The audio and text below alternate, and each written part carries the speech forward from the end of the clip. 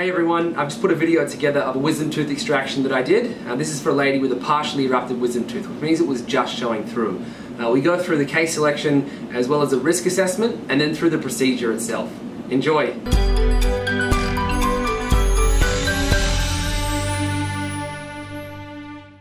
So this patient came in with pain from her lower left wisdom tooth. It first started about 2 years ago. She said that it would happen probably about once a year, would last for a few days and then it would go away. But this most recent bout has been a bit more severe and has lasted longer than what it normally would. When she first came in, we took this x-ray, or another dentist actually took this x-ray and said, look, because of how close this tooth is to the nerve that supplies sensation to basically the left side of your lower jaw, it's a little bit risky for us to do it. We should be sending you to an oral surgeon. Basically, you've got this nerve that runs along the bottom here, and if it looks like it's quite close, taking this tooth out can sometimes damage the nerve and you can lose sensation to your face for either forever or for a transient period of time. The patient was going to see the oral surgeon, but by the time that she came to make the appointment, the pain had gone away, so she forgot about it. She's now come in a lot of pain. When I saw this x-ray, I said, look, if I was going to take this tooth out, I would probably want to have a 3D x-ray of this tooth, just because I want to make sure that I can actually see where the nerve is, where the tooth is, and make sure they're not close to each other. She was a bit averse to doing that just because she is pregnant at the moment. She's 4 months pregnant, and said, look, can we just maybe do something in the interim? I really want to have the tooth out, but I don't want to have an x-ray if I don't have to. I then had a look in the mouth, and you can see here that quite a bit of this tooth is actually shown up through the gum. So there's about a quarter of the front portion of that tooth that is actually showing through, and if you compare that with the OPG, it's actually in a completely different position. This one, it's kind of angled on maybe a 70-degree angle. This one, it's now pretty much upright, and it's come up maybe 2 or 3 extra mils. So I said, look, actually, in now reviewing this case, I think this is something that we can actually do, and the risk of damage to that nerve is actually really, really low, and based on the OPG, by the looks of these roots, it should be an okay extraction. She's like, all right, perfect, I'm really happy, let's do it. So let's go to the extraction. So once the patient is nice and numb, the first thing that I do is I'll do a distal relieving incision. So this is basically an incision that goes along the gum behind the tooth. And how far I go in generally is the length of what the tooth is. I try to be as minimal as possible with how far I go back, just because I think that it helps with healing. But as long as I can actually see enough of the tooth. In this case, because it's partially erupted, it's already kind of pointing in the right direction for me. I knew that I wouldn't have to raise a very big flap. So we head backwards, making sure that I'm more towards the cheek side than going towards the tongue side, because there is actually a nerve on that tongue side that supplies sensation to the tongue, and I obviously don't want to cut that. After I've made that distal incision, I then go and make a sulcular incision along the tooth in front of it, and this is basically just to cut the fibers that are attached to that tooth as well, so when I do actually push that gum out of the way, it doesn't stick to that tooth. So you do it in a vertical pattern. Sometimes I flip it over, sometimes I'll flip it back the other way. It just depends on the teeth and the angle, whatever's easiest. And making sure I go over that a few times, so when it does actually come time to move that gum out of the way, it does make your job easy. When I was first doing these, I often wouldn't do this stage enough, and trying to raise that flap was quite difficult, then I'd have to re-go back over it anyway. Once I've done that as well, I kind of get a better view or a better idea of how far back I have to go. And then this is the actual raising of the flap, so you can see the gum comes away quite nicely there, and it just gives me better access for when I actually do try and take this tooth out.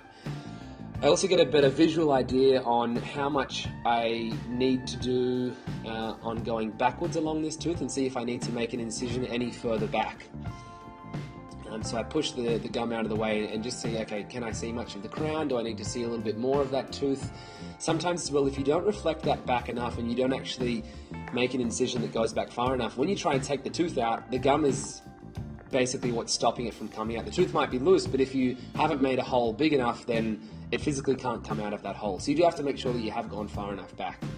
I then put the periosteal elevator on the left side of the tooth, just to basically retract that. So by this stage, I've actually got the assistant with the mirror, and she's on the cheek side. So when she pulls that across, it gives me better access, but it also pulls that tissue across as well, so I can see more of the tooth and get a better idea on when I do try and take it out, will it be able to fit through the hole that I'm now making. I decided I wanted to go back a little bit further, just to make sure that I do have enough of a view there. Hey, just a thought while you're watching. If you're getting something out of the video, hit the like button or hit the subscribe button. It really helps me out a lot. So the first thing I do is go to it with the luxator. I try on the buccal first to see, or the outside of the tooth, to see if I can get any movement. but if not, then I'll go to basically the front of the tooth.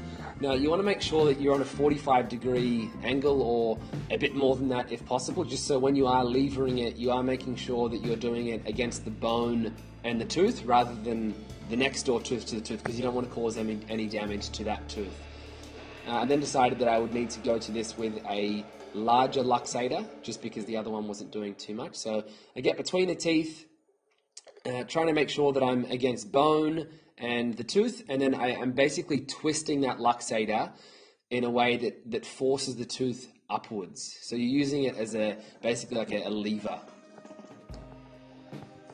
What I'm looking for is any movement in that tooth, and if I see movement in the tooth, here I'm just checking on the patient, if I see movement in that tooth, that means that movement that I'm doing and the levering that I'm doing there is doing what I want it to. So I'll kind of refocus on doing more of that.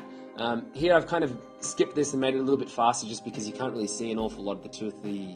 I think our camera person might have had a few too many beers before this one.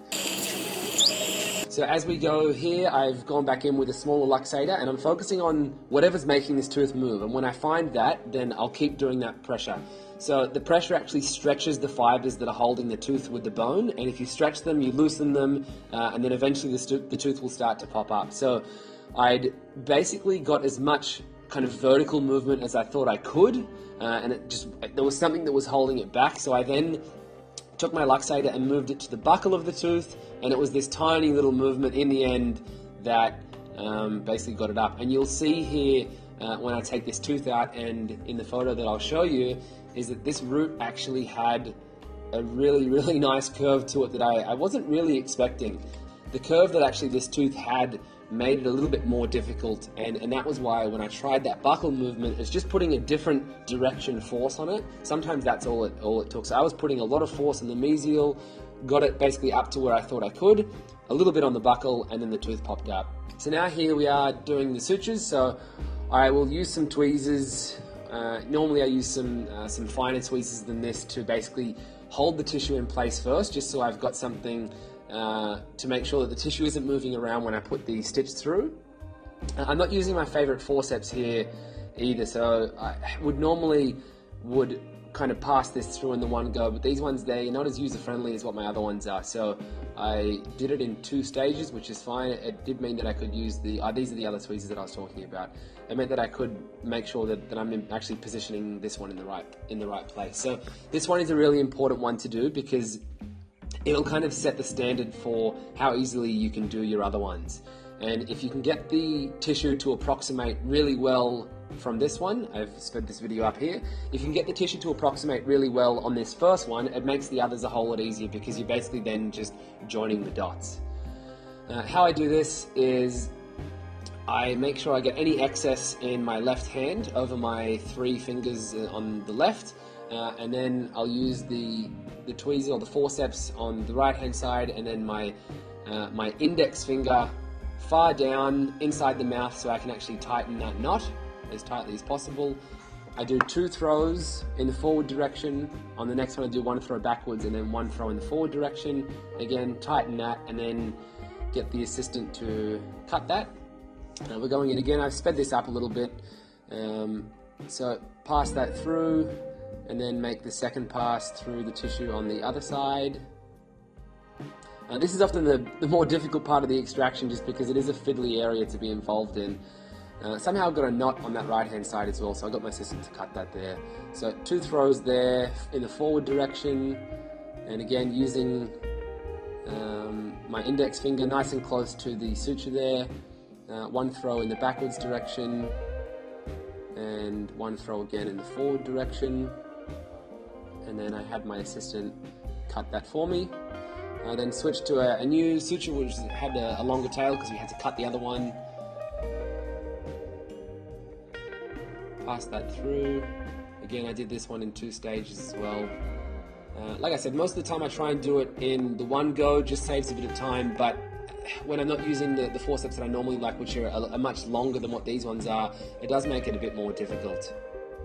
So you can kind of see there, I'm twirling it around my left hand on those 3 end fingers, so that just grabs the excess, and then when I go in, it's a lot easier for me to get a lot closer to where I'm actually making that stitch. So one throw in the backwards direction, and then one throw forwards. And then the assistant will cut that. And then by this stage I made the decision that I wanted to also do one more stitch up the back of the tooth, or up the back of that incision line. Here it went in a slightly different direction when I first put it in, so I had to readjust that a little bit. But I was actually able there that I could get enough of it through that I could grab it with the forceps and also do it in the one pass, which you can see is a whole lot faster. And then we're approximating that stitch there. The left index finger again, so one throw backwards, and then we've got one throw forwards.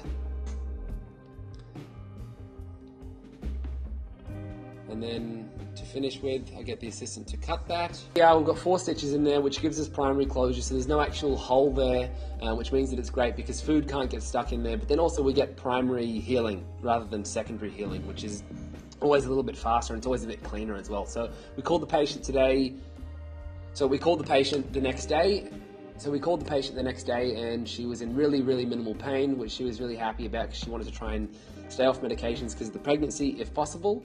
And she also reported no loss of any feeling to her tongue or the front of her face, which is a nice thing. As always, thanks so much for watching. If you liked the video or you got something out of it, please like and subscribe. It really helps me out a lot. If there's anyone that you know that might benefit from it, please share it with them. If you have any questions or comments, put it in the comment section below. I do read and reply to all of them.